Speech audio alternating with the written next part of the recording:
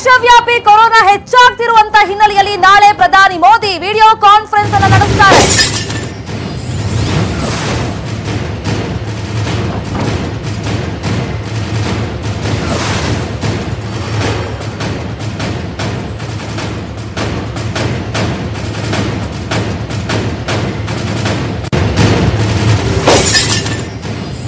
ದೇಶವ್ಯಾಪಿ ಕೊರೋನಾ ಹೆಚ್ಚಾಗ್ತಾ ಇದೆ. ದಿನದಿಂದ ದಿನಕ್ಕೆ, ಕ್ಷಣದಿಂದ ಕ್ಷಣಕ್ಕೆ ಸೋಂಕಿತರ ಸಂಖ್ಯೆಯಲ್ಲಿ ಜಾಸ್ತಿ ಆಗ್ತಾ ಇದೆ. ಹೀಗಾಗಿ ನಾಳೆ ಪ್ರಧಾನಿ ಮೋದಿ ವಿಡಿಯೋ ಕಾನ್ಫರೆನ್ಸ್ ಅನ್ನು ನಡೆಸುತ್ತಾರೆ. ಯಾರೆಲ್ಲ ಪಾಲ್ಗೊಳ್ತಾರೆ ಇದರಲ್ಲಿ ಅಂತಂದ್ರೆ ಎಲ್ಲಾ ರಾಜ್ಯಗಳ ಮುಖ್ಯಮಂತ್ರಿಗಳ ಜೊತೆಯಲ್ಲಿ ಸಂವಾದವನ್ನ ನಡೆಸುತ್ತಾರೆ.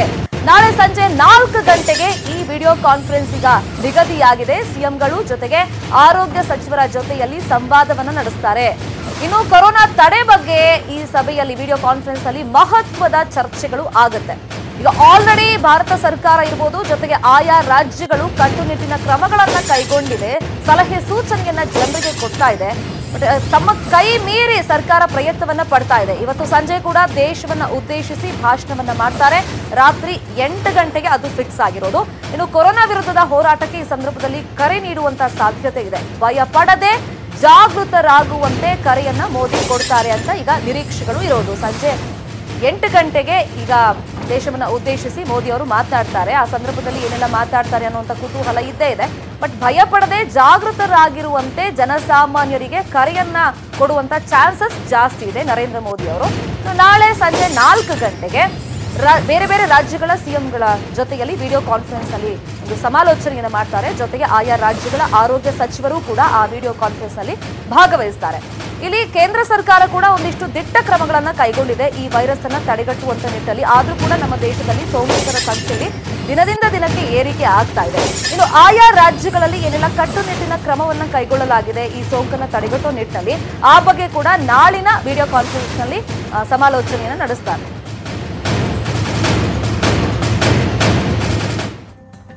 ಇನ್ನು ರಾಜ್ಯದಲ್ಲಿ ಕೊರೋನಾ ಸೋಂಕಿತರ ಸಂಖ್ಯೆ 15ಕ್ಕೆ ಇವತ್ತು ಏರಿಕೆ ಆಗಿದೆ. ಮಡಿಕೇರಿ ಮೂಲದ ವ್ಯಕ್ತಿಗೆ ಕೊರೋನಾ ಸೋಂಕು ದೃಢಪಟ್ಟಿದೆ.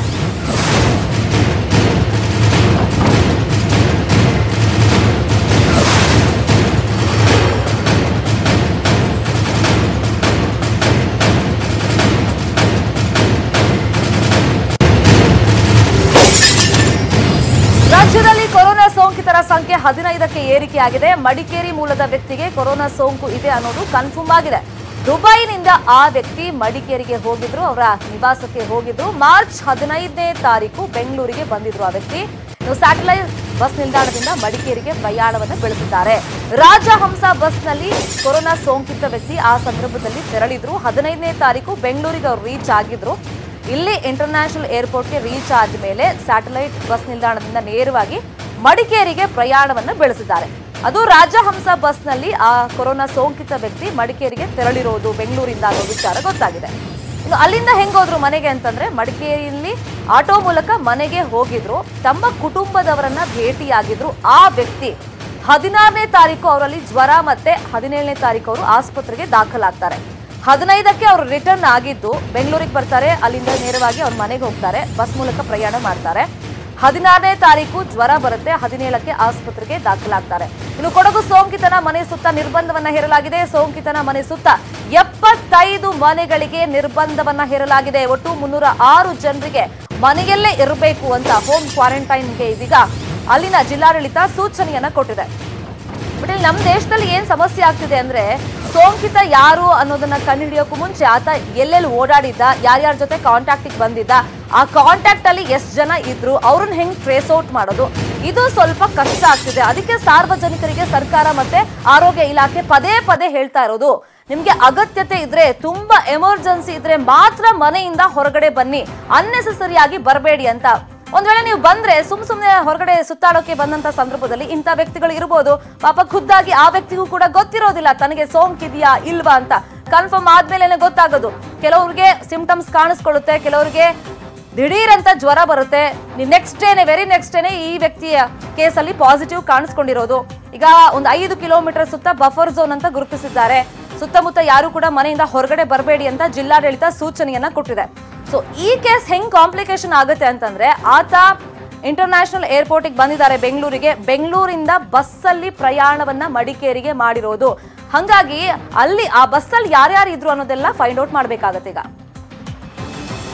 ಬಂದಿದ್ದು ನೈಟ್ 11:30ಗೆ ಮತ್ತೆ ಬಂದು ಮತ್ತೆ ಆಗಿದ್ದು ಮತ್ತೆ ಎಲ್ಲಿ ಹೋಗಿದ್ದು ಇದ್ರ ಬಗ್ಗೆ ಒಂದು ರೂಟ್ ಪ್ಲಾನ್ ನಾವು ರೆಡಿ ಮಾಡ್ತಾ ಇದೆ. ಇದು ಕೂಡ ನಾವು officially will announce.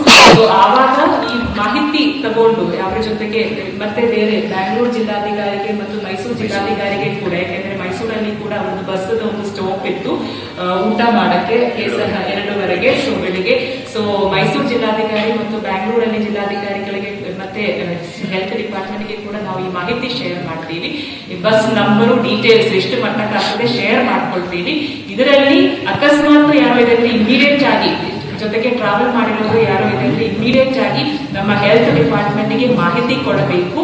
And symptoms ಇಲ್ಲ ಅಂದ್ರೆ ನಾವು ಅಡ್ಮಿಟ್ ಮಾಡಕ್ಕೆ ಹೇಳಲ್ಲ, ಅವರು ಕಡ್ಡಾಯವಾಗಿ ಮನೆಯಲ್ಲಿ ಹೋಮ್ ಕ್ವಾರಂಟೈನ್ ಅಲ್ಲಿ ಇರಬೇಕು. ಸಿಂಪ್ಟಮ್ಸ್ ಇದೆ ಅಂದ್ರೆ ಇಮಿಡಿಯೇಟ್ ಆಗಿ ನಮ್ಮ ಐಸೋಲೇಷನ್ ವಾರ್ಡ್ ಅಲ್ಲಿ ಅಡ್ಮಿಟ್. ಈ ವಿಚಾರವಾಗಿ ಕೊಡಗು ಡಿಎಚ್ಒ ಜೊತೆ ನಮ್ಮ ಪ್ರತಿನಿಧಿ ರವಿ ಮಾತುಕತೆಯನ್ನು ನಡೆಸಿದ್ದಾರೆ. ಅದನ್ನೀಗ ನೋಡೋಣ.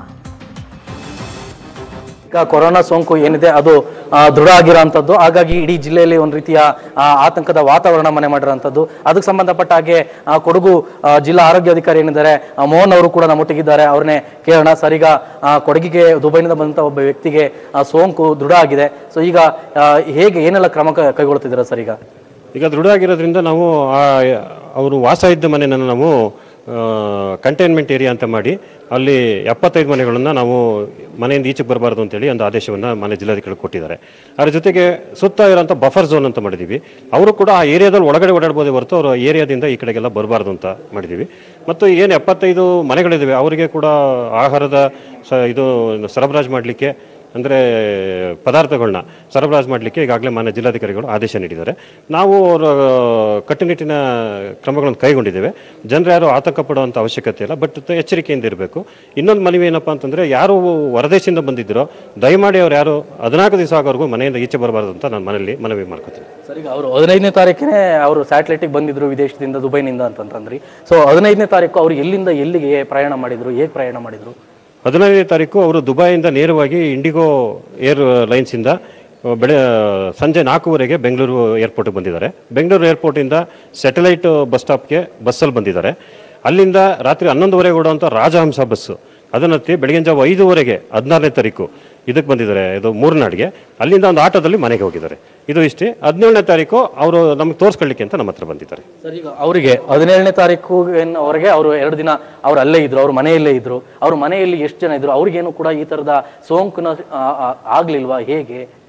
ಈಗ ಪ್ರೆಸೆಂಟ್ ಯಾವುದೇ ರೀತಿ ಸೋಂಕಿಲ್ಲ. ಇನ್ನು ಮಿಕ್ಕಿದ ಮಾಹಿತಿ ಎಲ್ಲ ನಾವು ಸಂಜೆ 5 ಗಂಟೆಗೆ ನಮ್ಮ ಹತ್ರ ಹಂಚ್ಕೋತೀವಿ. ರೂಟ್ ಮ್ಯಾಪ್ ಎಲ್ಲ ಹೇಳಿ ಮನೆ ಜಿಲ್ಲಾಧಿಕಾರಿಗಳು ನಾವೆಲ್ಲ ಸೇರಿ ಹಂಚ್ತೀವಿ ಅದನ್ನು. ಇದು DH ಅವರು ಹೇಳೋಂಥದ್ದು. ಕೊಡಗು ಜಿಲ್ಲೆಯ ಒಬ್ಬ ಸೋಂಕಿತ ವ್ಯಕ್ತಿ ಏನಿದ್ದಾರೆ ಐಸೋಲೇಷನ್ ವಾರ್ಡ್ನಲ್ಲಿ ಇರೋಂಥದ್ದು. ಇಡೀ ಆರೋಗ್ಯ ಇಲಾಖೆ ಕೂಡ ಬೇರೆ ಯಾರು ಕೂಡ ಹರಡದ ರೀತಿಯಲ್ಲಿ ರಕ್ಷಣೆಯನ್ನ ಮಾಡಲಿಕ್ಕೆ ಮುಂದಾಗಿರೋಂಥದ್ದು. ಮತ್ತೆ ಅವ್ರೇನು ಪ್ರಯಾಣ ಮಾಡಿದ್ರು ಆ ಎಲ್ಲ ಹಿಸ್ಟ್ರಿಯನ್ನು ಕೂಡ ಈಗಾಗಲೇ ತನಿಖೆಯನ್ನ ಮಾಡ್ತಿರೋಂಥದ್ದನ್ನು ಕೂಡ ಕಾಣುವಂಥದ್ದು. ರವಿ ಎಸಳ್ಳಿ, News18 ಕನ್ನಡ, ಕೊಡಗು. ಇನ್ನು ವಿಧಾನಸೌಧದಲ್ಲಿ ಕೊರೋನಾ ಟಾಸ್ಕ್ ಫೋರ್ಸ್ ಸಭೆ ಆರಂಭವಾಗಿದೆ. ಸಚಿವ ಶ್ರೀರಾಮುಲು ನೇತೃತ್ವದಲ್ಲಿ ಸಭೆ ಇದೀಗ ನಡೀತಾ ಇದೆ.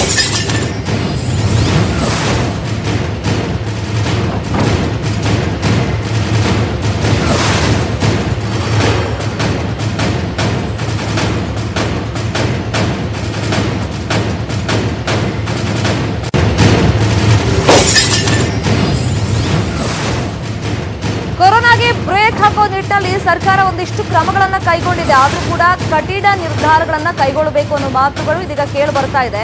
ನಿನ್ನೆ ಒಂದು ಟಾಸ್ಕ್ ಫೋರ್ಸ್ ಅಂತ ಮುಖ್ಯಮಂತ್ರಿಗಳು ರಚನೆ ಮಾಡಿದ್ರು. ಆ ಟಾಸ್ಕ್ ಫೋರ್ಸ್ ಮೀಟಿಂಗ್ ಇದೀಗ ಸ್ಟಾರ್ಟ್ ಆಗಿದೆ. ಸಚಿವ ಶ್ರೀರಾಮುಲು ಅವರ ನೇತೃತ್ವದಲ್ಲಿ ಟಾಸ್ಕ್ ಫೋರ್ಸ್ ಸಭೆ ಆರಂಭವಾಗಿರೋದು. 4 ಸಚಿವರು, ಸರ್ಕಾರದ ಮುಖ್ಯ ಕಾರ್ಯದರ್ಶಿ ಇದರಲ್ಲಿ ಭಾಗವಹಿಸಿದ್ದಾರೆ. ಪ್ರಮುಖವಾಗಿ ಇಲ್ಲಿ ಏನರ ಬಗ್ಗೆ ಚರ್ಚೆ ಮಾಡ್ತಿದ್ದಾರೆ ಅಂದ್ರೆ, ಕೊರೋನಾ ವ್ಯಾಪಿಸದಂತೆ ಇನ್ನು ಯಾವೆಲ್ಲ ಕ್ರಮಗಳನ್ನ ಕೈಗೊಳ್ಳಬೇಕು ಅನ್ನೋ ಬಗ್ಗೆ ಸಭೆ ಆಗ್ತಾ ಇದೆ. ರಾಜ್ಯದಲ್ಲಿ ಇಂದಿನ ವಾಸ್ತವ ಪರಿಸ್ಥಿತಿ ಬಗ್ಗೆ ಚರ್ಚೆ ಆಗ್ತಿದೆ. ಯಾಕಂದ್ರೆ ಮಡಿಕೇರಿಯಲ್ಲಿ ಇವತ್ತು ಹೊಸ ಪ್ರಕರಣ ದಾಖಲಾಗಿದೆ. ಅಲ್ಲಿಗೆ 14 ಇದ್ದು 15 ಕೇಸ್ಗಳು ಅಧಿಕೃತವಾಗಿ ಈಗ ನಮ್ಮ ರಾಜ್ಯದಲ್ಲಿ ಗೊತ್ತಾಗಿರೋದು. ದಿನದಿಂದ ದಿನಕ್ಕೆ ಈ ಸಂಖ್ಯೆಯಲ್ಲಿ ಜಾಸ್ತಿ ಆಗ್ತಾ ಇದೆ. ಸಂಜೆ ವೇಳೆಗೆ ಮತ್ತಷ್ಟು ಜಾಸ್ತಿ ಆದ್ರೂ ಕೂಡ ಆಶ್ಚರ್ಯ ಇಲ್ಲ. ಸೊ ಹಾಗಾಗಿ ಈಗ ಮುಂದೆ ಏನ್ ಮಾಡಬಹುದು, ಯಾವ ಸ್ಟೆಪ್ ಅನ್ನ ಸರ್ಕಾರ ಇಡಬೇಕು, ಸೊ ಆ ನಿಟ್ಟಿನಲ್ಲಿ ಈಗ ಟಾಸ್ಕ್ ಫೋರ್ಸ್ ಮೀಟಿಂಗ್ ಸ್ಟಾರ್ಟ್ ಆಗಿದೆ. ಆರೋಗ್ಯ ಸಚಿವ ಶ್ರೀರಾಮುಲು ಅವರ ನೇತೃತ್ವದಲ್ಲಿ ಈ ಸಭೆ ನಡೀತಾ ಇರೋದು. ಇವತ್ತಿನ ವಾಸ್ತವ ಪರಿಸ್ಥಿತಿ ಜೊತೆಗೆ ಇನ್ ಫ್ಯೂಚರ್ ಈ ವೈರಸ್ ನ ತಡೆಗಟ್ಟುವಂತ ನಿಟ್ಟಿನಲ್ಲಿ ಎಸ್ಪೆಷಲಿ ಈಗ ಇದು ಸ್ಪ್ರೆಡ್ ಆಗದಂತೆ ತಡಿಬೇಕು. ಇದರಲ್ಲಿ ಕೇವಲ ಸರ್ಕಾರ ಆಗಲಿ ಅಥವಾ ಆರೋಗ್ಯ ಇಲಾಖೆ ಒಂದಿಷ್ಟು ಕ್ರಮಗಳನ್ನ ಜೊತೆಗೆ ಜನಜಾಗೃತಿಯನ್ನ ಮೂಡಿಸಿದೆ ಅಷ್ಟು ಹೇಳಿದ್ರೆ ಸಾಕಾಗೋದಿಲ್ಲ. ಇಲ್ಲಿ ಸಾರ್ವಜನಿಕರು ಕೂಡ ಜವಾಬ್ದಾರಿಯುತ ನಾಗರಿಕರಾಗಿ ವರ್ತಿಸಬೇಕು. ಸರ್ಕಾರ ಏನ್ ಹೇಳ್ತಾ ಇದೆ, ಆರೋಗ್ಯ ಇಲಾಖೆ ಏನ್ ಸಲಹೆ ಸೂಚನೆಗಳನ್ನ ಕೊಡ್ತಾ ಇದೆ ಅದನ್ನ ದಯಮಾಡಿ ನೀವು ಫಾಲೋ ಮಾಡಿ. ಇಲ್ಲಾಂದ್ರೆ ಏನಾಗುತ್ತೆ ಅಂದ್ರೆ ಈಗ ಹೊರಗಡೆ ಹೋದಂತ ಸಂದರ್ಭದಲ್ಲಿ ಯಾರಿಗೆ ಈ ಸೋಂಕಿದೆ ಅನ್ನೋದು ಗೊತ್ತಿರೋದಿಲ್ಲ, ನಿಮಗೂ ಕೂಡ ತಗಲ್ಬಹುದು. ಹಾಗಾಗಿ ಈಗ ನಮ್ಮ ಜವಾಬ್ದಾರಿ ಏನಿದೆ ಅದನ್ನ ನಾವು ಮೆರಿಬೇಕು. ಸರ್ಕಾರದ ಜೊತೆಯಲ್ಲಿ ಕೈ ಜೋಡಿಸಬೇಕು, ಆರೋಗ್ಯ ಇಲಾಖೆ ಸಿಬ್ಬಂದಿಯ ಜೊತೆಯಲ್ಲಿ ನಾವು ಸಹಕಾರವನ್ನ ಕೊಡಬೇಕಾಗುತ್ತೆ. ಸೊ ಈಗ ಒಂದು ಮೀಟಿಂಗ್ ಸ್ಟಾರ್ಟ್ ಆಗಿದೆ, 4 ಸಚಿವರು ಕೂಡ ಅದರಲ್ಲಿ ಭಾಗವಹಿಸಿದ್ದಾರೆ.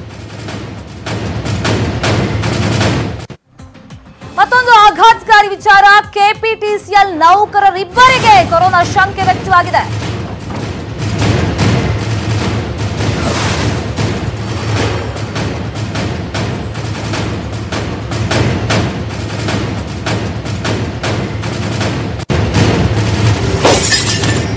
ಕೆಪಿಟಿಸಿಎಲ್ ನೌಕರರಿಬ್ಬರಿಗೆ ಕೊರೋನಾ ಶಂಕೆ ವ್ಯಕ್ತವಾಗಿದೆ. ಮೇಲಾಧಿಕಾರಿಗೆ ಪತ್ರವನ್ನು ಬರೆದಿದ್ದಾರೆ ಕಿಕ್ಕೇರಿಯ ಜೆಇ. ಇನ್ನು ಮಂಡ್ಯ ಜಿಲ್ಲೆ ಕಿಕ್ಕೇರಿ ಹೋಬಳಿಯಲ್ಲಿ ಈಗ ಭೀತಿ ಆವರಿಸಿ ಬಿಟ್ಟಿದೆ.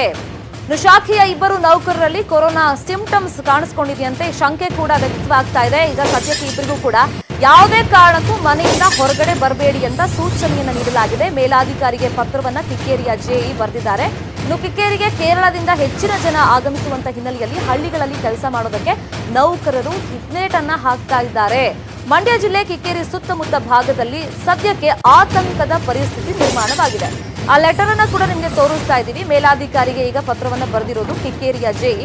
ಇಬ್ಬರಲ್ಲಿ ಕೆಪಿಟಿಸಿಎಲ್ ಅಲ್ಲಿ ಕೆಲಸ ಮಾಡ್ತಿರುವಂತ ಇಬ್ಬರಲ್ಲಿ ಒಂದಿಷ್ಟು ಶಂಕೆಗಳು ವ್ಯಕ್ತವಾಗಿದೆ. ಈ ಬಗ್ಗೆ ಮತ್ತಷ್ಟು ಇನ್ಫಾರ್ಮೇಶನ್ ಕೊಡ್ತಾರೆ ಫೋನ್ ಸಂಪರ್ಕದಲ್ಲಿ ಜಾಯ್ನ್ ಆಗಿರುವಂತ ನಮ್ಮ ರಿಪೋರ್ಟರ್ ರಾಘವೇಂದ್ರ, ಇಬ್ಬರಲ್ಲಿ ಶಂಕೆ ಇದೆ, ಸಿಂಪ್ಟಮ್ಸ್ ಏನೇನ್ ಕಂಡು ಬರ್ತಾ ಇದೆ? ಈಗ ಐಸೋಲೇಟ್ ಮಾಡಿದರೆ ನಿಜ, ಮನೆಯಲ್ಲೇ ಇರೋಕ್ ಹೇಳಿದಾರ ಅಥವಾ ಹಾಸ್ಪಿಟಲ್ ಇದ್ದಾರಾ, ಏನ್ ಕತೆ ಇದು? ಖಂಡಿತವಾಗಿಯೂ ಶರ್ಮಿತಾ, ಏನೀಗಾಗಲೇ ಕೂಡ ಮಂಡ್ಯ ಜಿಲ್ಲೆಯಲ್ಲಿ ಕಳೆದ 2-3 ದಿನಗಳ ಹಿಂದೆ 2 ಶಂಕಿತ ಪ್ರಕರಣಗಳು ಪತ್ತೆಯಾಗಿತ್ತು. ಅದು ಕೂಡ ನೆಗೆಟಿವ್ ಅಂತ ಬಂದಿತ್ತು. ಆದ್ರೆ ಈ ಸಂದರ್ಭದಲ್ಲಿ ಈಗ ಮತ್ತೊಂದು ಪ್ರಕರಣ ಕೂಡ ಈಗ ಬೆಳಕಿಗೆ ಬಂದಿರುವಂತಹ ಮಾಹಿತಿಗಳು ಲಭ್ಯ ಆಗ್ತಿದೆ. ಏನು ಕ್ಯಾಸ್ಪೇಟೆ ತಾಲೂಕಿನ ಕಿಕ್ಕೇರಿ ಹೋಬಳಿ ಇರುವಂತಹ ಜೆ ಕೃಷ್ಣೇಗೌಡರು ಒಂದು ಪತ್ರವನ್ನು ಬರೆದಿದ್ದಾರೆ ತಮ್ಮ ಮೇಲಧಿಕಾರಿಗಳಿಗೆ. ಆದ್ರೆ ತಮ್ಮ ಇಬ್ಬರು ನೌಕರರಿಗೆ ಈ ರೀತಿಯ ಒಂದು ಲಕ್ಷಣಗಳು, ಜ್ವರ ಮತ್ತು ಕೆಮ್ಮು ಲಕ್ಷಣ ಕಂಡು ಬಂದಿರೋ ಹಿನ್ನೆಲೆಯಲ್ಲಿ ಮೇಲಧಿಕಾರಿಗಳಿಗೆ ಒಂದು ಪತ್ರವನ್ನು ಬರೆದು ಈ ಇಬ್ಬರು ನೌಕರರ ಮೇಲೆ ಈಗ ನಿಗಾ ವಹಿಸಬೇಕು ಅನ್ನೋ ಮಾಹಿತಿಗಳನ್ನು ಕೂಡ ಹೇಳ್ತಿರುವಂತದ್ದು. ಯಾಕೆಂದ್ರೆ ಈಗಾಗಲೇ ಕೂಡ ಎಲ್ಲೆಡೆ ಕೂಡ ಈ ಒಂದು ಶಂಕಿತ ಕೊರೋನಾ ವೈರಸ್ ನ ಪತ್ತೆಗಾಗಿ ಈಗಾಗಲೇ ಕೂಡ ಸಾಕಷ್ಟು ಕ್ರಮವನ್ನು ಕೈಗೊಂಡಿದೆ. ಅದರಲ್ಲೂ ಕೂಡ ಅಧಿಕಾರಿಗಳಿಗೂ ಕೂಡ ಯಾವುದೇ ರೀತಿಯಾದ ಯಾವುದೇ ನೌಕರರು ಕೂಡ ಈ ರೀತಿಯ ಸಿಂಪ್ಟಮ್ಸ್ ಗಳು ಕಂಡು ಬಂದ್ರೆ ಅವ್ರನ್ನ ತಕ್ಷಣಕ್ಕೆ ಒಂದು ಹೊಸ ಐಸೋಲೇಷನ್ ನಲ್ಲಿ ಇಡಬೇಕು ಅನ್ನೋ ಮಾಹಿತಿಗಳನ್ನು ಕೂಡ ಜಿಲ್ಲಾಧಿಕಾರಿ ಹೇಳಿದ್ದಾರೆ. ಹಾಗಾಗಿ ಕೂಡ ಈಗ ಇವರಿಬ್ಬರ ಮಾಹಿತಿಗಳನ್ನು ಕೂಡ ಈಗ ಅವರು ಈಗ ಮೇಲಧಿಕಾರಿಗಳಿಗೆ ಪತ್ರದ ಮೂಲಕ ತಿಳಿಸಿದ್ದಾರೆ. ಈಗಾಗಲೇ ಕೂಡ ಜಿಲ್ಲಾಧಿಕಾರಿಗಳು ಕೂಡ ಅವರನ್ನ ಐಸೋಲೇಷನ್ ಮಾಡಲಿಕ್ಕೆ ಶಿಫ್ಟ್ ಮಾಡ್ಲಿಕ್ಕೆ ಕೂಡ ಮಾಹಿತಿಯನ್ನು ಕೊಟ್ಟಿರುವಂತದ್ದು. ಶ್ರಮಿತಾ, ಥ್ಯಾಂಕ್ ಯು ರಾಘವೇಂದ್ರ ತಮ್ಮೆಲ್ಲ ಇನ್ಫಾರ್ಮೇಶನ್ಗೆ. ಇದೇ ವಿಚಾರವಾಗಿ ಮತ್ತಷ್ಟು ಮಾಹಿತಿಯನ್ನು ಕೊಡ್ತೀವಿ, ಒಂದು ಬ್ರೇಕ್ ಆಗಿದೆ.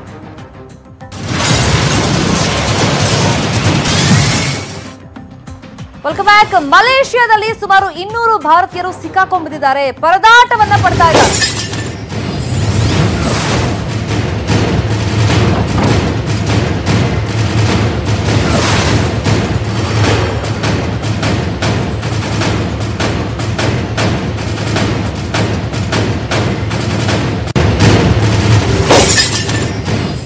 ಮಲೇಷಿಯಾದಲ್ಲಿ 200 ಭಾರತೀಯರು ಸಿಕ್ಕಾಕೊಂಡಿದ್ದಾರೆ, ಪರದಾಡ್ತಿದ್ದಾರೆ. ಮಂಗಳೂರಿಗರು ಸೇರಿದಂತೆ ಕರ್ನಾಟಕದ ಹಲವರು ಇದರಲ್ಲಿ ಇದ್ದಾರೆ. ಆಸ್ಟ್ರೇಲಿಯಾದಿಂದ ಇವರೆಲ್ಲ ಭಾರತಕ್ಕೆ ಆಗಮಿಸಬೇಕು ಅಂತ ರೆಡಿಯಾಗಿ ಬಂದಿದ್ರು ಭಾರತೀಯರು. ಇವರೆಲ್ಲ ಮಲೇಷಿಯಾದಿಂದ ವಿಮಾನವನ್ನ ಈಗ ಭಾರತ ಸರ್ಕಾರ ಸ್ಥಗಿತಗೊಳಿಸಿದೆ. ಮಲೇಷಿಯಾ, ಫಿಲಿಪೈನ್ಸ್ ಇಂದ ಯಾರು ಕೂಡ ಇಂಡಿಯಾಕ್ಕೆ ಬರುವಂತಿಲ್ಲ, ನಿರ್ಬಂಧವನ್ನ ಕಂಪ್ಲೀಟ್ ಆಗಿ ಹೇರ್ಬಿಟ್ಟಿದೆ ಕೇಂದ್ರ ಸರ್ಕಾರ. ಹಾಗಾಗಿ ಈಗ ಮಲೇಷಿಯಾ ವಿಮಾನ ನಿಲ್ದಾಣ ರೀಚ್ ಆಗಿದ್ದಾರೆ, ಬಟ್ ಅಲ್ಲಿಂದ ಇಂಡಿಯಾಕ್ಕೆ ವಾಪಸ್ ಬರೋದಕ್ಕೆ ಈ ಭಾರತೀಯರಿಗೆ ಸಾಧ್ಯವಾಗ್ತಾ ಇಲ್ಲ. ಇದರಲ್ಲಿ ಸಾಕಷ್ಟು ಜನ ಕನ್ನಡಿಗರು ಕೂಡ ಇದ್ದಾರೆ. ನಿನ್ನೆಯಿಂದಲೇ ಏರ್ಪೋರ್ಟ್ ಅಲ್ಲಿ ಸ್ಟ್ರಕ್ ಆಗಿದ್ದಾರೆ. ನಮ್ಮನ್ನು ಹೆಂಗಾದ್ರೂ ಮಾಡಿ ಬಚಾವ್ ಮಾಡಿ, ನಾವು ಇಂಡಿಯಾಗೆ ವಾಪಸ್ ಬರಬೇಕು ಅಂತ ರಿಕ್ವೆಸ್ಟ್ ಮಾಡ್ತಿದ್ದಾರೆ. ಒಂದಿಷ್ಟು ವಿಡಿಯೋಗಳನ್ನ ಮಾಡಿ ಸೋಷಿಯಲ್ ಮೀಡಿಯಾದಲ್ಲಿ ಅಪ್ಲೋಡ್ ಮಾಡಿದ್ದಾರೆ. ಸುಮಾರು 200 ಭಾರತೀಯರು ಮಲೇಷಿಯಾ ಏರ್ಪೋರ್ಟ್ ನಲ್ಲಿ ಈ ರೀತಿಯಾಗಿ ಸಿಕ್ಕಾಕೊಂಡ್ಬಿದ್ದು ಪರದಾಡುವಂತ ಪರಿಸ್ಥಿತಿ ನಿರ್ಮಾಣವಾಗಿದೆ. ತಮ್ಮ ಅಳಲನ್ನ ತೋಡ್ಕೊಂಡಿದ್ದಾರೆ ಈ 200 ಭಾರತೀಯರು.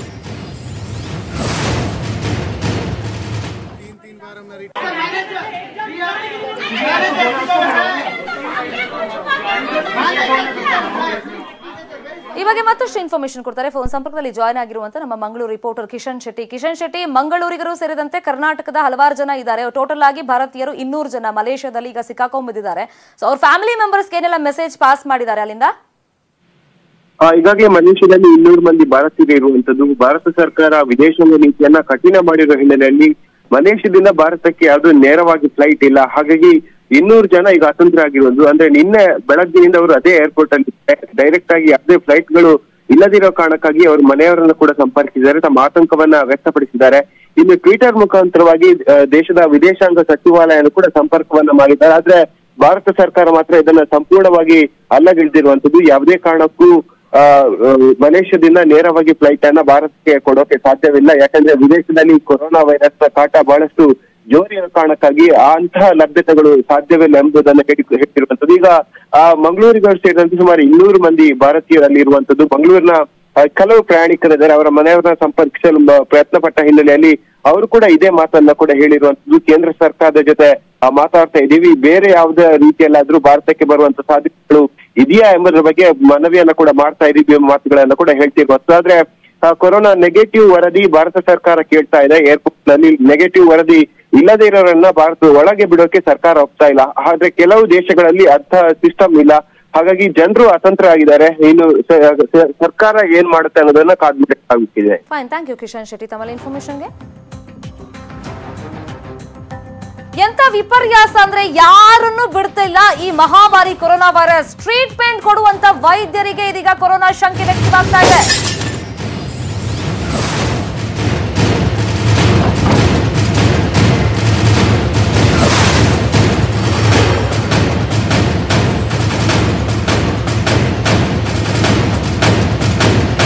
ಅನ್ನೋದು ಇನ್ನೂ ಕೂಡ ಕನ್ಫರ್ಮ್ ಆಗಿಲ್ಲ, ಬಟ್ ಕೆಲವೊಂದು ಸಿಂಪ್ಟಮ್ಸ್ ಆ ಡಾಕ್ಟರ್ ಅಲ್ಲಿ ಕಂಡು ಬಂದಿದೆ. ಸದ್ಯಕ್ಕೀಗ ರಕ್ತ ಜೊತೆಗೆ ಕಫದ ಮಾದರಿಯನ್ನ ರಾಜೀವ್ ಗಾಂಧಿ ಆಸ್ಪತ್ರೆಗೆ ರವಾನೆ ಮಾಡಲಾಗಿದೆ. ಸ್ಯಾಂಪಲ್ ಕಳಿಸ್ಕೊಟ್ಟಿದ್ದಾರೆ, ಬಟ್ ರಿಸಲ್ಟ್ ಬಂದ ಮೇಲೆ ಅದು ಪಾಸಿಟಿವ್ ನೆಗೆಟಿವ್ ಅನ್ನೋದು ಗೊತ್ತಾಗಿದೆ. ಡಾಕ್ಟರ್ಗೆ ಈಗ ಒಂದ್ ವೇಳೆ ಕೊರೋನಾ ಪಾಸಿಟಿವ್ ಬಂದ್ರೆ, ಇನ್ನು ಕನ್ಫರ್ಮ್ ಆಗಿಲ್ಲ, ಒಂದ್ ವೇಳೆ ಪಾಸಿಬಿಲಿಟೀಸ್ ಮಾತಾಡ್ತಿರೋದು, ಒಂದ್ ವೇಳೆ ಬಂದ್ರೆ ರೋಗಿಗಳನ್ನ ಕಾಂಟ್ಯಾಕ್ಟ್ಗೆ ಬಂದಿರ್ತಾರೆ. ಹಾಗಾಗಿ ಇದು ವೆರಿ ವೆರಿ ಡೇಂಜರಸ್.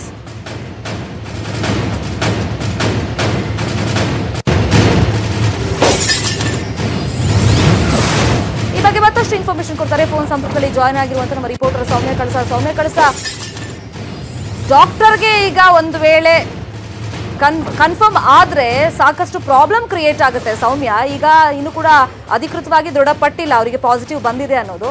ಸೊ ಏನಿದ್ ಕತೆ ಏನಿದು? ಡಾಕ್ಟರ್ ಯಾವಾಗ ಯಾವ ಪೇಷಂಟಿಗೆ ಯಾವ ಟೀಮಲ್ಲಿ ಟ್ರೀಟ್ಮೆಂಟ್ ಕೊಟ್ಟಿದ್ರಂತೆ? ಶರ್ಮಿತಾ, ನೀವು P8 ಪೇಷಂಟ್ ನ ನೆನ್ಪು ಮಾಡ್ಕೋಬಹುದು. ಅಂದ್ರೆ 4ನೇ ವ್ಯಕ್ತಿ ಏನು ಮೊದಲನೇ ಬ್ಯಾಚ್ ನಲ್ಲಿ 2 ಟೆಕ್ಕಿಗಳು ಕೊರೋನಾ ಪಾಸಿಟಿವ್ ಅಂತ ಬಂದು ರಾಜೀವ್ ಗಾಂಧಿ ಆಸ್ಪತ್ರೆಯಲ್ಲಿ ಟ್ರೀಟ್ಮೆಂಟ್ ತಗೊಳ್ತಾ ಇದ್ರು. ಆ 4ನೇ ಟೆಕ್ಕಿಯ ಸಹೋದ್ಯೋಗಿ ಈ ಪೇಷಂಟ್ ನಂಬರ್ 8 ಅಂದ್ರೆ P8. ಸೊ ಇವರನ್ನ ಏನು ಚಿಕಿತ್ಸೆಗೆ ಒಳಪಡಿಸಿರೋದು KC ಜನರಲ್ ಆಸ್ಪತ್ರೆಯಲ್ಲಿ. ಎಲ್ಲರನ್ನೂ ರಾಜೀವ್ ಗಾಂಧಿಗೆ ಶಿಫ್ಟ್ ಮಾಡೋದೇನು ಬೇಕಾಗಿಲ್ಲ, ಬೇರೆ ಬೇರೆ ಕಡೆ ನಾವು ಇದನ್ನ ವ್ಯವಸ್ಥೆ ಮಾಡೋಣ ಅಂತ ಆದಾಗ KC ಜನರಲ್ ಆಸ್ಪತ್ರೆಗೆ ಶಿಫ್ಟ್ ಆದಂತಹ ಮೊದಲನೇ ಕೊರೋನಾ ಪಾಸಿಟಿವ್ ವ್ಯಕ್ತಿ ಇವರು. ಸೊ ಇವರಿಗೆ ಚಿಕಿತ್ಸೆ ನೀಡ್ತಾ ಇರುವಂತಹ ವೈದ್ಯರ ಒಂದು ಸ್ಪೆಸಿಫಿಕ್ ತಂಡ ಇದೆ. ದಿನ ಒಬ್ರೊಬ್ರು ವೈದ್ಯರು ಹೋಗ್ಬಿಟ್ಟು ಟ್ರೀಟ್ಮೆಂಟ್ ಕೊಡೋದು ಅಂತಲ್ಲ. ಈ ಕೊರೋನಾ ಪೇಷಂಟ್ ಗಳು ಬಂದಾಗ ಅವರಿಗೆ ಚಿಕಿತ್ಸೆ ಕೊಡೋದಕ್ಕೆ ಅಂತಾನೆ ಒಂದು ವಿಶೇಷ ತಂಡವನ್ನ ಪ್ರತಿಯೊಂದು ಆಸ್ಪತ್ರೆಯಲ್ಲೂ ತಯಾರು ಮಾಡಿರ್ತಾರೆ. ಆ ಒಂದು ತಂಡದಲ್ಲಿರುವಂತಹ ಒಬ್ಬ ವೈದ್ಯನಿಗೆ ನೆಗಡಿ ಮತ್ತು ಕೆಮ್ಮು ಶುರುವಾಗಿದೆ. ಅಂತ ಅವರೇನು ಕೊರೋನಾ ಪಾಸಿಟಿವ್ ಆಗ್ಬಿಡ್ತಾರೆ ಅಂತ ನಾವು ನಿಖರವಾಗಿ ಹೇಳೋದಿಕ್ ಸಾಧ್ಯ ಇಲ್ಲ. ಯಾಕೆಂದ್ರೆ ಮೊದಲನೇ ಕೇಸ್, ಈಗ ಕಲಬುರಗಿ ಕೇಸಲ್ಲಿ ನಾವು ಅಲ್ಲೂ ವೈದ್ಯರಿಗೆ ಏನು ಕೊರೋನಾ ಪಾಸಿಟಿವ್ ಅಂತ ಆಯ್ತು. ಆ ವಿಚಾರದಲ್ಲಿ ಆ ಮೃತರಾದಂತಹ ವೃದ್ಧರಿಗೆ ಕೊರೋನಾ ಇದೆ ಅನ್ನೋದು ಗೊತ್ತಿರ್ಲಿಲ್ಲ. ಹಾಗಾಗಿ ವೈದ್ಯರು ನೇರ ಹೋಗಿ ಮೀಟ್ ಮಾಡಿರುವಂತದ್ದು, ಚಿಕಿತ್ಸೆ ಕೊಡೋ ಪ್ರಯತ್ನ ಮಾಡಿದ್ದು ಎಲ್ಲ ಆಯ್ತು.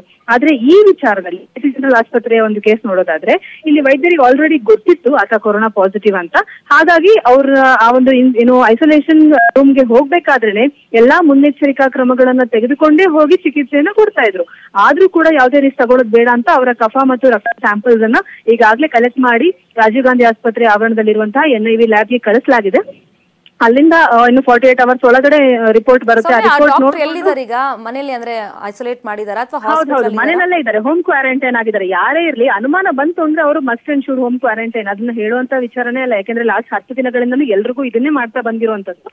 ಸೊ ಯಾರಿಗೇ ಇರ್ಲಿ ಅವ್ರಿಗೆ ಪಾಸಿಟಿವ್ ಇಲ್ದಲೇ ಇರ್ಲಿ, ಒಂದು ರಿಪೋರ್ಟ್ ಸಿಕ್ಕು ನಿಖರವಾಗಿ ಗೊತ್ತಾಗೋ ತನಕ ಅವರೆಲ್ಲರೂ ಅವರವರ ಮನೆಗಳಲ್ಲೇ ಹೋಮ್ ಕ್ವಾರಂಟೈನ್ ಆಗಿ ಇರ್ತಾರೆ. ಆ ರಿಪೋರ್ಟ್ ಬಂದು ಆತ ಕೊರೋನಾ ಇಲ್ಲ ಕೇವಲ ನಾರ್ಮಲ್ ಫ್ಲೂ ಅಂತ ಆದ್ರೆ ಆಗ ಅವರು ಬಹುಶಃ ಈ ರಿಸ್ಕ್ ಅನ್ನ ಏನ್ ಇವಾಗ ಎಲ್ಲರೂ ಅನುಮಾನದಿಂದ ನೋಡ್ತಾ ಇದಾರೆ ಆ ವೈದ್ಯರನ್ನ, ಆ ಒಂದು ಅನುಮಾನ ಕ್ಲಿಯರ್ ಆಗ್ಬೋದು.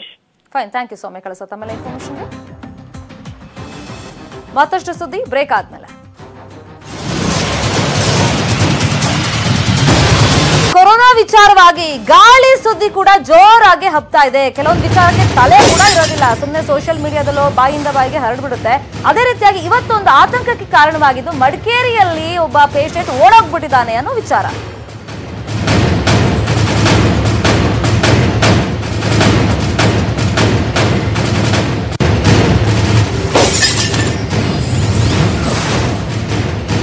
ಮಡಿಕೇರಿಯಲ್ಲಿ ಯಾರು ಎಲ್ಲೂ ಓಡ್ ಹೋಗಿಲ್ಲ ಅನ್ನೋ ಸ್ಪಷ್ಟನೆ ಸಿಗ್ತಾ ಇದೆ. ಮಡಿಕೇರಿ ಜನರೇ ಆತಂಕ ಪಡಬೇಡಿ, ಗುಮಾನಿ ಗಾಳಿ ಸುದ್ದಿಗೆ ಕಿವಿಗೊಡಬೇಡಿ ಅಂತ ಡಿಎಚ್ಒ ಸ್ಪಷ್ಟನೆಯನ್ನ ಕೊಟ್ಟಿದ್ದಾರೆ.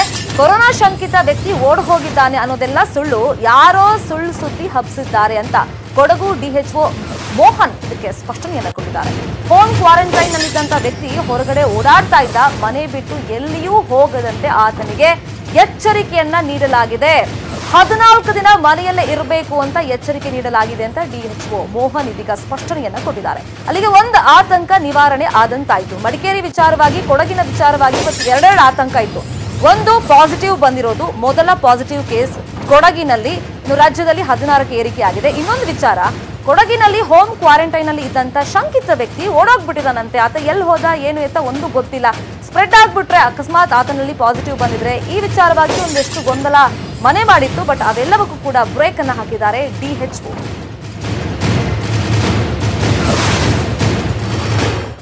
ಇಲ್ಲ, ಇದು ಮಾಹಿತಿ ತಪ್ಪು ಮಾಹಿತಿ. ಇದು ಯಾರು ಕೂಡ ಇಲ್ಲಿಂದ ಎಸ್ಕೇಪ್ ಆಗಿಲ್ಲ, ಎಲ್ಲರೂ ನಮ್ಮ ಸುಪರ್ದಿಲ್ಲ ಇದ್ದಾರೆ, ಅವರೆಲ್ಲ ಮನೆಯಲ್ಲೇ ಇದ್ದಾರೆ. ಓಡಾಡ್ತಿದ್ರೆ ಅದೆಲ್ಲ ನೀವು ಮನವಿ ಮಾಡಿದ್ದಿಲ್ಲ ತಮ್ಮ ಹತ್ರ, ಆ ರೀತಿ ಓಡಾಡ್ತಿರ್ಬೋದೇ ಹೊರತು ಯಾರು ಕೂಡ ಓಡೋಗಿರುವಂತಹ ಇದು ಪ್ರಕರಣ ಎಲ್ಲೂ ಇಲ್ಲ. ಸುಳ್ಳು ಸುದ್ದಿ ಇದು, ಸುಳ್ಳು ಸುದ್ದಿ ಇದು. ಕೊರೋನಾ ಜೊತೆಯಲ್ಲಿ ಮತ್ತೊಂದು ಆತಂಕ ಅಂದ್ರೆ ರಾಜ್ಯದಲ್ಲಿ ಮೈಸೂರು ಭಾಗದಲ್ಲಿ ಹಕ್ಕಿ ಜ್ವರದ ಭಯಕ್ಕೆ ಕಾಲಿಂಗ್ ಆಪರೇಷನ್ ನಡೀತಾ ಇದೆ.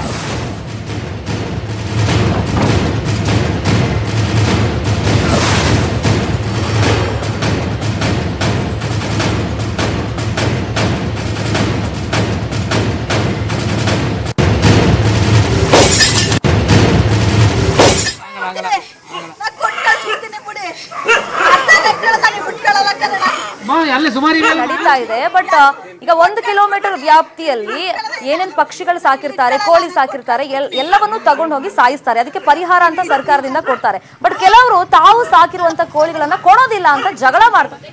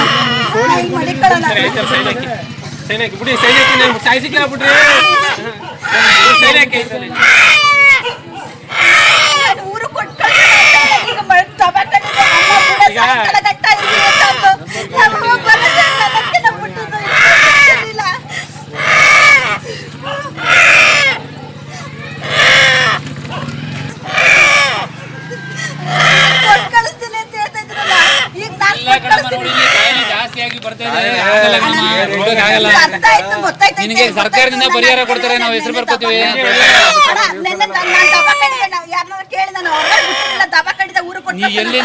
ಮೊದಲು ನಿಮ್ಮನೆಯವ್ರಿಗೆ ಬರೋದು, ಎಲ್ಲೂ ಕೊಡಂಗಿಲ್ಲ, ಕ್ಯಾರಿನೇ ಮಾಡಂಗಿಲ್ಲ, ಇದನ್ನ ಕ್ಯಾರಿ ಮಾಡಂಗಿಲ್ಲ, ಗಾಡಿ ಕೊಟ್ಟು ಕಳ್ಸ್ಬಿಡ್ತೀನಿ ಅಣ್ಣ. ಕಾಯಿಲೆ ಅಲ್ಲಿಗೆಲ್ಲ ಇರ್ತದೆ ನಿಮ್ಮಿಂದ ಎಲ್ಲ ಜನಕ್ಕೆಲ್ಲ. ಇದು ಸದ್ಯದ ನ್ಯೂಸ್ ಅಪ್ಡೇಟ್ಸ್. ನೋಡ್ತಾರೆ ನ್ಯೂಸ್ 18 ಕನ್ನಡ. ಜಾಲ ನಮ್ಮದು, ಬಲ ನಿಮ್ಮದು.